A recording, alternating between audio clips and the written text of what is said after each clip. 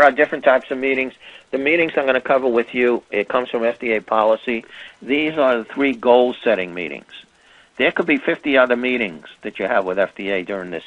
It takes about 10 years to get a molecule from beginning to end. During the 10 years, you'll have the 3 goal-setting meetings, but you'll also have maybe other meetings, and all these other meetings are basically only technical issues.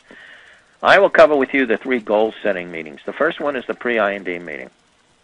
And here, you will introduce FDA to the molecule for the first time, the non-clinical testing that you've conducted, what testing you plan to do with the protocols.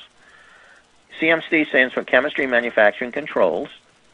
You know, how you make and test the active, how you make and test the final product, and the characterization of the active.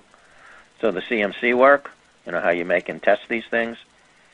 The Phase 1 clinical testing protocol. And the last thing, the term here is an old term. It's outdated. It would be called today fast track review.